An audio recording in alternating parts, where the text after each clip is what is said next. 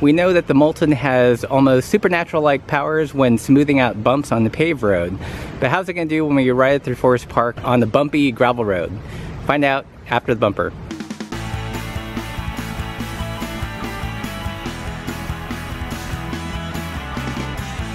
Hey there, Pathless Peddlers. Today we're going to do something completely different. We're going to play a little game called Will It Gravel? And we're going to take the Moulton SST that we've been riding for a couple weeks on a gravel ride and see how it does. So if you've seen our other videos and you know that the Moulton is a full suspension road bike with 20-inch wheels. And it does an awesome job on paved roads. We're really going to push its limits today by riding it in Forest Park.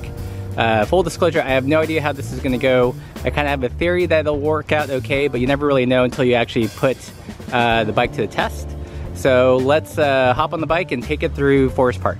All right, here we are once again in Forest Park in Portland, Oregon. If you watched our previous video, especially our review on the Roland Ulf, this will be familiar territory. Just to give you a sense of the road surface, it's fairly bumpy, and it's also usually the first proving grounds when people buy an adventure bike. The setup I'm going to be riding, this is a Moulton SST, and the tires are Schwabe Duranos, which are about 28 millimeter equivalent.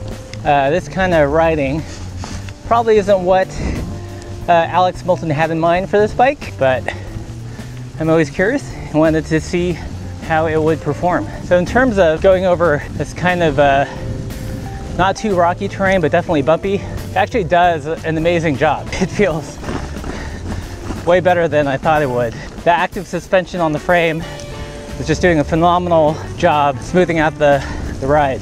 Now, even though these are small 28 millimeter tires, I mean, it rides kind of like, I don't know, 35, 40 millimeter tire. The leading link suspension in the front and the elastomer in the back just do such an amazing job. I mean, you do get the vibration and feel the bumps. You know, I don't want to mislead anyone, but it is way smoother than you would think just looking at the bike. So I think if there is any downside, since it is fairly high pressure and relatively narrow, it would not be awesome for kind of loose surfaces.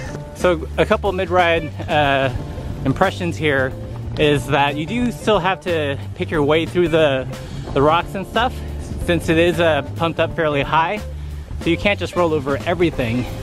But the suspension does a remarkable job at dampening the bump. We'll turn here. So far, definitely way more fun than I thought this would be. I thought this was kind of going to be a fool's errand to try this, but remarkably fun ride. So would I recommend this bike as a gravel adventure bike? Probably not. It's definitely more tuned for pavement riding, but if you do take the occasional dirt road, as long as it's not too tore up, then you'll do okay. I mean, no one's gonna win the Dirty Kansas on this bike, but I think you can push its limits a little bit further than you would think. Right, so I've successfully gotten Moulton dirty on our ride here through Forest Park. So what do I think? I'm actually really pleasantly surprised. I didn't think it would do this well in all honesty. I thought that the high pressure tires would really take away from the ride feel, but I'm completely blown away at how well the front suspension and the rear suspension work together to smooth it out, even though you are running a smaller wheel and 28 millimeter tires. Comparing it to other bikes, it definitely rides smoother than a 700C bike with 28 millimeter tires. So if you're going on tire width alone, this is way more comfortable. I put the ride feel in terms of suspension closer to actually like a 36, 38, maybe even a 40 millimeter tire. It's just weird how you kind of just float over those bumps.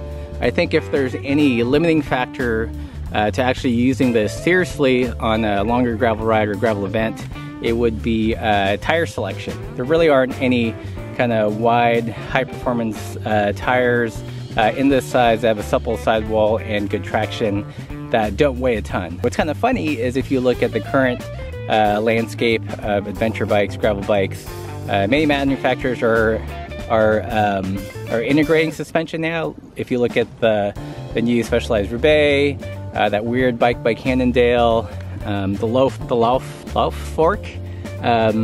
In some ways, you know, it kind of mimics this leading link suspension that's been on the Moulton for a long time. Also, the ISO decoupler, I think it's on the Trek bikes. You know, it's pretty similar, I think, theoretically to the elastometer in the Moulton. So that's it for this video. I hope you enjoyed this episode of Will It Gravel. I'm always really into taking unlikely bikes on strange trips. It's really hard to describe. You know, it definitely performed a lot better than I thought it would. So if you have any questions, leave those in the comments below. And if you like this video, don't forget to give it a thumbs up. And if you want more bike nerdy content like this, subscribe, and thanks for watching.